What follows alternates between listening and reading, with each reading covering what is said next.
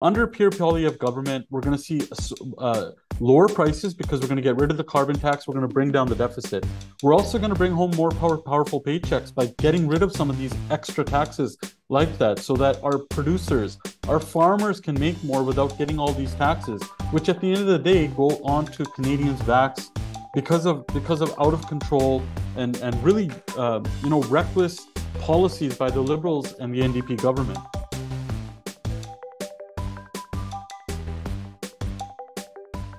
Hey everyone, Vincenzo Cali here with the Cali Productions. Today I'm sitting here with Jasraj Singh Hallan, who is the MP for Calgary Forest Lawn and Conservative Shadow Minister for Finance and Middle Class Prosperity. Thanks, Jasraj, for your time, and welcome to Let's Discuss Politics. Hey, Vincenzo, thanks again for having me on your show, and it's always great to see you. Well, it's great to have you here today. I'm just reminded we were supposed to do this 2 years ago, but the election was called right before we were able to do another episode. So it's great to have you here. That was supposed to be episode 4. Right now we're at episode 58. So it's wonderful to have you here today. And let's get this started. Right, and it's always great to see how much you've grown and how much you're growing even more. Well, it's so great, and it started at the beginning and now we're here. So it's super exciting and let's get going. So first off, can you just tell me a bit about yourself, your story, and how you got your start in politics? Yeah, so I moved to Canada when I was 5 years old with my family from Dubai. I moved into the riding I get to so proudly represent today, Calgary Forest Lawn. I grew up as what people would consider an at-risk youth. We grew up through really harsh poverty, saw lots of obstacles in front of us, lived through a ton of racism growing up as well. And being an at-risk youth, you go through the hardships of being young and having to work early on. I was delivering papers at 8 years old, just to help out at home and make sure that I didn't put too much burden on my parents. And then I went to high school. I played a lot of sports growing up. With sports, you learn a lot. You learn how to play a certain role within a bigger team and for the betterment of the team. And that's exactly what I feel like politics is like. So it helped me. I did get into a lot of trouble, but it helped me to get out of some of the trouble I was in. And at the same time, so after I had graduated in the high school that I went to, I did accounting. And after that, I started, getting back on track. I started, doing things within the community at that time. I was always involved with our Gurdwara the whole time. My mom tried to make sure we were connected to our faith at all times. And after high school, after I did my accounting, I was very fortunate enough to meet some people who were starting a home building business. And so we started a home building business. And at that time, I didn't even know what a 2x4 was. I was supposed to do the accounting, and I would look at these invoices and say, what the hell is a 2x4? And so slowly I learned from there, and I went from, I would go on the job site. I learned how to talk to people. I learned how to build a house. I learned how to do the service on the house afterwards, dealing with trades, dealing with your, the people that you're getting invoices from. And then on top of that, with clients. So you learn a whole slew of things. But along the way, we were very fortunate enough to open up an after school program for other at-risk youth, which was a big passion of mine, that I always wanted to be successful so we could give back to others that didn't have the opportunity. So we had a lot of these things along the way. And one very influential person in my life, the late Manmeet Singh Puller, who used to be a cabinet minister, the first turbaned cabinet minister in Alberta's history, who was a part of the PC party at the time. I was always, as I grew up, was a very influential person within our entire community in Calgary. I was very fortunate enough to watch him, to join in on some of the service that he did. And at the time in 2015, the PCs had lost to the NDP. It was the first time in 44 years. And after they had lost, Manmeet had called me and said, look, I know you're making good money and you're having fun. It's time to come into politics. And unfortunately, a month after I had that conversation with him, he passed away, and he passed away serving. He literally passed away helping someone out of a ditch in a snowstorm on the way to the legislature during that snowstorm. And the community at large, really got behind and said, look, we have to take what Manmeet said and move that forward. So I ran provincially first for Jason Kenney and the UCP. I lost, and 6 months later, this seat had opened up, and I got encouraged by a lot of people. And I was very fortunate by the grace of God. I get to be here now today after that as the member of parliament for Calgary Forest Lawn. So someone like me who came here as an immigrant, who didn't have much, we didn't have much coming here, didn't have much growing up, as an at-risk youth. This beautiful country we call Canada gave me and my family this amazing opportunity to go from our story from where we were to now I get to represent the best riding in Canada, Calgary Forest Lawn, and also be the shadow minister for finance for the Conservative Party. Well, and such an interesting story. I always think about, your story, and you're one of the MPs that I've known for a while, and I think about your story and some of the experiences you've had and how you're able to bring that to the House of Commons, and I want to talk about that. Why?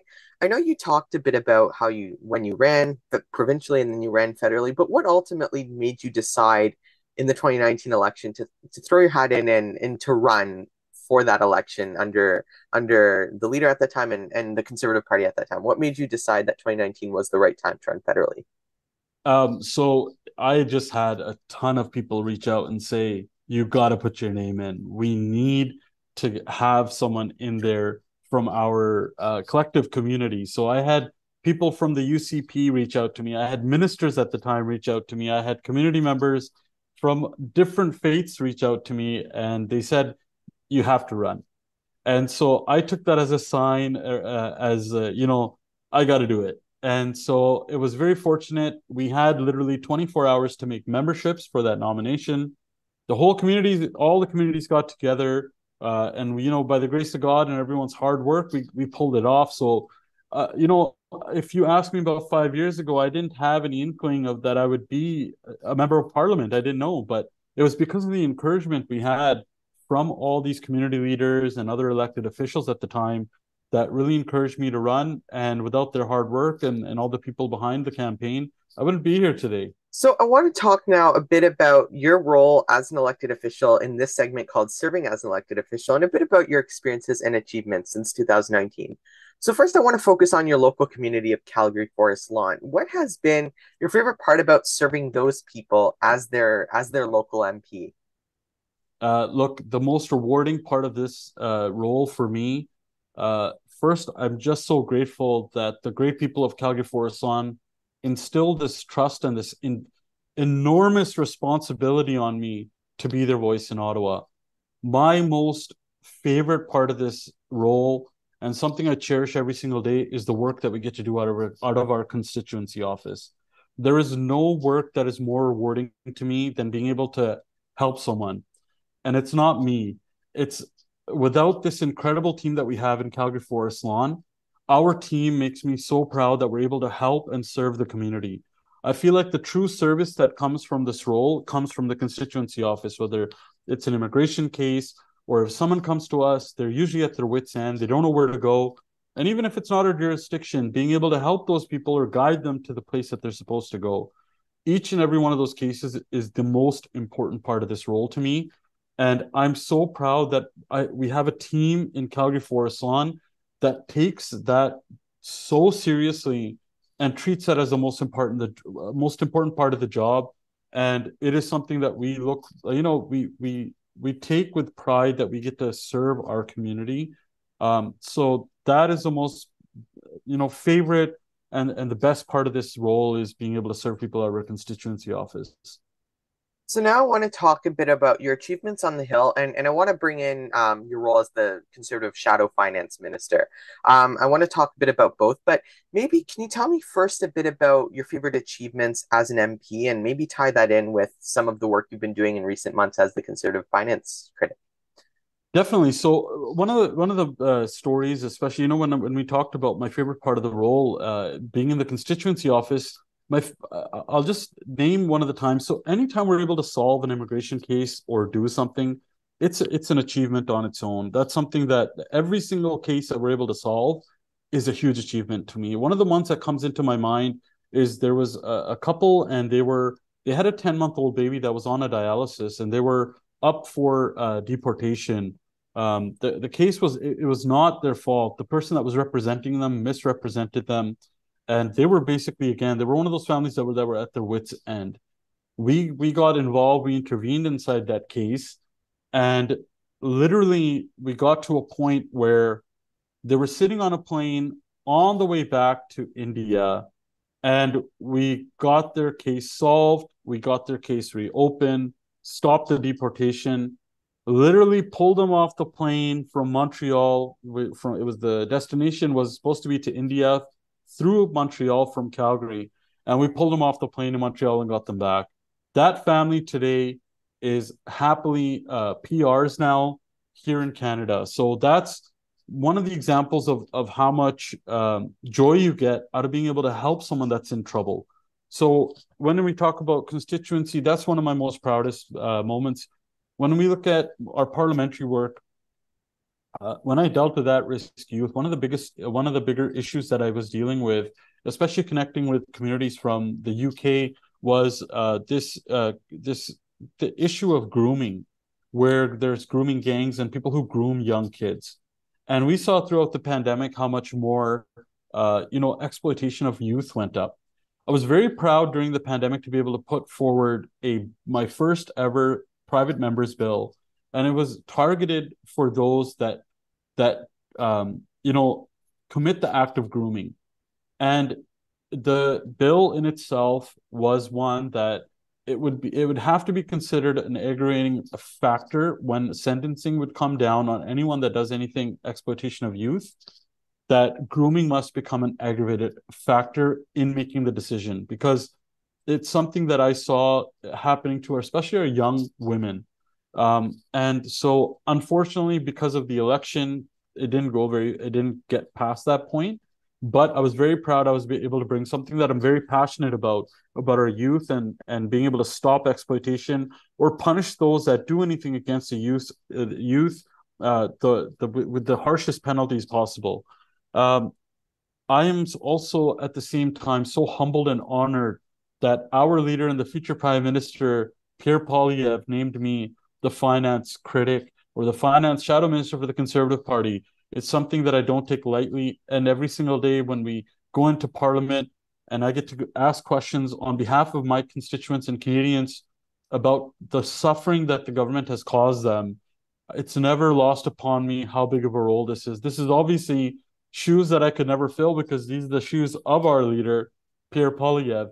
But the role that he's given me, and when he gave me this role, I will tell you something I'll share something with everyone that he told me. When he gave me this role, he said to me, Jazz, the opportunities that this country gave to your family and to me and my family, because we all know Pierre did not come from a really rich family or someone that came from a lot of money. Pierre is someone that was from the grassroots, that built everything by his hard work from the sweat of his brow. He said, those opportunities that this country gave to your family and mine, let's go out and bring those same opportunities back to this country that Canada was known for. Because today, under Justin Trudeau and the Liberals, the Canadian dream that many newcomers come here for, or youth are looking for, is that Canadian dream.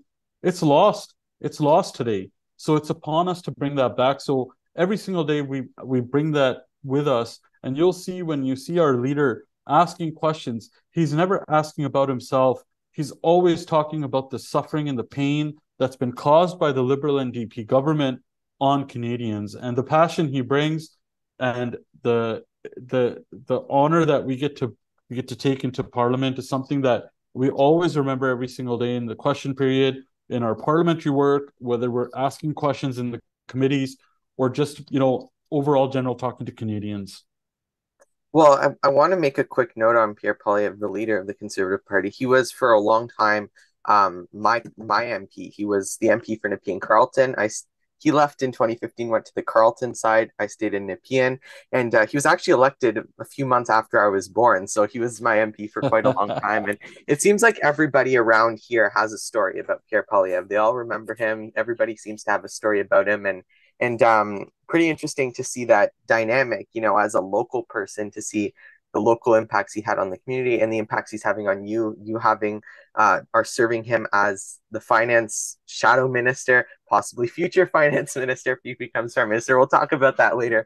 But it's interesting and yeah, you know what? I'm not going to talk about that more. I'm going to wait for the next segment to talk about that a bit more now. So this segment is called The World of Politics Around Us, where we'll talk a bit about this world of politics around us. So first off, I want to ask you, before we go on to more talking about the shadow finance, who is another politician or some politicians that inspire you as an MP? Yeah, definitely. Look, I'll just point back to the person I talked about before who really kind of put me on this path. That was the late Manmeet Singh Puller, who I considered an older brother. The passion he had even before getting into politics, but just to serve the community. Um, Not just me, you'll meet many youth, especially from Calgary and all the way around. I was very fortunate enough not to just know him, but was involved, got to be involved in some of the great work he did. He had this initiative that he started for Sikhs and Hindus being persecuted inside of Afghanistan.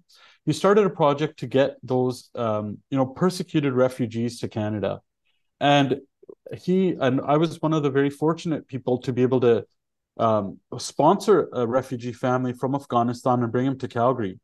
All of that work was because of Manmeet's passion to help others out.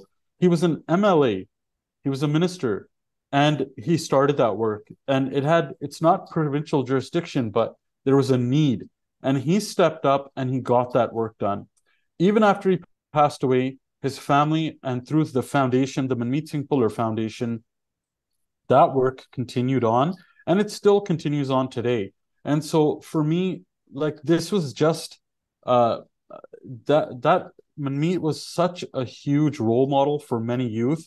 And just through his passion for serving, it's still lasting today and it'll continue to go on. So he's one of my biggest role models that I had. And I've talked about him a lot in the past too, but the impact of his service is still continues on today. And finally, now I want to talk about more in depth about Canada's finances and your work as the shadow minister. So the question usually is, what do you think is an issue that needs to be focused on more? But this is my show, and I can change it. So I want to talk about finance and some of the issues with finance. So first of all, I want to ask you, for a long time, when Pierre Poilievre was the finance critic in the role that you are, finance shadow minister in the role that you currently have, he talked about the deficit and some of the work, a lot of about the deficit and some of the work that you have done. You've been talking about that too. I want to talk a bit about maybe asking you if you come to power and Pierre Poilievre becomes prime minister and you have a capacity in his government, what's sort of the main things that you would maybe want to do to sort of look at reevaluating Canada's finances and try to maybe bring the budget back to be balanced? It would be a long road, but the budget bringing it back to balance. What would be some of the work that you would think would be critical and crucial to do? Well, I guess we know that budgets don't balance themselves, first of all. Uh, and we have to look at why is Canada in the position financially that they are in today? And we have to look back to when Justin Trudeau took over, he said he would not run deficits past $10 billion. And before the pandemic, he already had broken that promise and was sitting at $100 billion of debt on top of Canadians' heads. Throughout the pandemic, he spent another half trillion or $500 billion, where 40% had nothing to do with COVID. And we saw some of the wasteful spending, like giving $54 million to the Arrive scam app that we call, that didn't work and put people into quarantine that didn't need to be. It didn't work and it was run way over budget. We saw cushy contracts going to former liberals, like the ventilators that went to Frank Billis's company in the hundreds of millions of dollars. So there was a lot of wasteful spending. What did that all of that do? It created an inflation crisis, and we saw how bad inflation was, and still continues to ravage today. So it was a bunch of, they printed all this boatload of money, they flooded the market, and what is inflation? It's too many dollars chasing too few goods. Inflation went up because the deficit went up.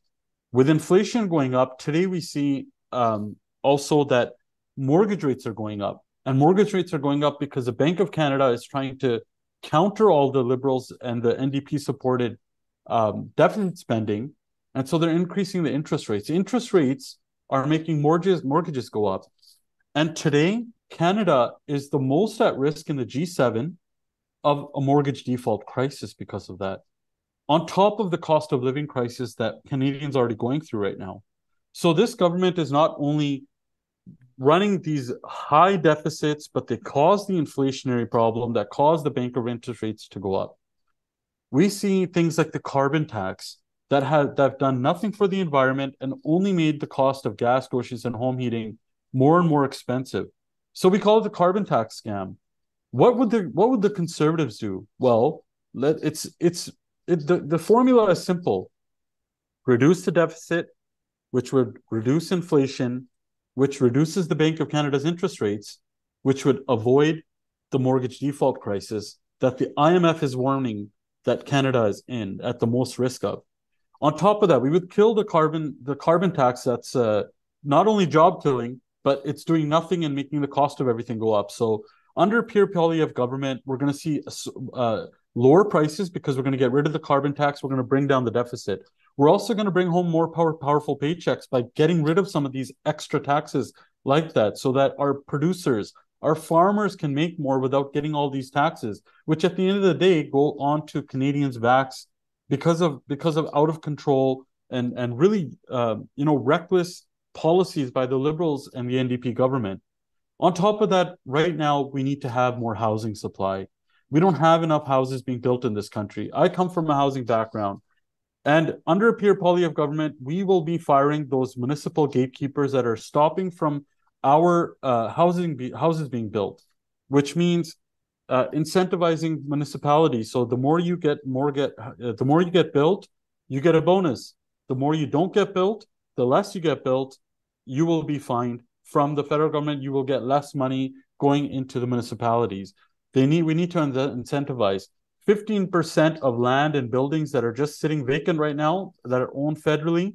We're going to convert those, sell those off, and convert those into units. So we get more units into the market. More units into the market means more affordable housing for our youth, who 9 out of 10 today don't see home ownership anywhere close anymore. By reducing the deficit and the mortgage levels and the interest rates, we won't see what we've seen under Justin Trudeau. After 8 years of Trudeau, mortgages and rents have doubled. Housing itself has doubled. Whereas 25 years you could pay off an entire mortgage, today's date after 8 years of Trudeau, it takes 25 years just to save up for a mortgage for a house in Toronto. It's ridiculous what this Liberal NDP government have done to the finances of Canadians. So these are the things that we would do. And I'm from Alberta, and so is our leader, Pierre Poilievre. He's a born and bred, proud Calgarian as well. We need more resources. We need more resource development, not less. We need to make sure we get government out of the way so that there's less gatekeepers, less red tape, and less bureaucracy. We'll get rid of the No New Pipeline Bill, which is Bill C-69, Bill C-48, which doesn't let our product leave on tankers from the West Coast. One great way of tackling the climate change, why don't we give some of our responsibly low carbon energy to the rest of the world? Not only will we have strong Canadian paychecks, we'll have great economy, we'll be able to get our product to market and replace dirty dictator oil or other forms of energy that are more high carbon intense. This is a great way to lower world emissions, not just Canada's emissions. We need to get more built. Canada's 64th when it comes to permitting. We just recently saw Germany's chancellor came to Canada. He asked for our LNG. Trudeau said there's no business case. Trudeau had up to 15 LNG projects on his desk when he took over. Not one has been completed. Germany got turned away by Canada, so they turned around to Qatar and got their product from Qatar. And not only just that, they went and built their own terminal within 197 days. Canada could be the world leader in energy production and bringing down world emissions. We just need a government under the Conservatives, under Pierre Poilievre, that knows that we need to get more of our resources built and not less if we want to help solve some of these issues that are on a world scale. So these are some of the things that Conservatives will do. And it's not just something that we're saying. We have a track record. Just remember, right when Stephen Harper was Prime Minister, there was also a war then, and there was a global recession at the same time. Canada got out of that pretty quick because they had great leadership. And right now, when we see a war in Ukraine and we see another crisis around the world financially, Canada is not recovered. Canada is not even close to recovering. And it's because we have a failed NDP Liberal government that is not putting the best interest of Canadians ahead, but more like their own interests and their ideology. And it's getting Canada at a pace right now where Canada has the worst growth rate in all developed nations, and it's going to stay like that for many years. We need to get those fire the gatekeepers and get a Pierre Poilievre government so we can get Canada back on track. So that's really all I have for questions today. Thanks, Jasraj, so much for joining me. It was great to have you here today.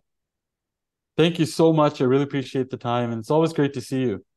Well, great to see you too. And if you like this interview, make sure to go check out the other interview with Jasraj here on YouTube for Top 10. If you're watching this at the date of the premiere, it's coming out on Friday. So let's discuss politics as a VCAL production. Until the next video, I'm Vincenzo Calla, signing out.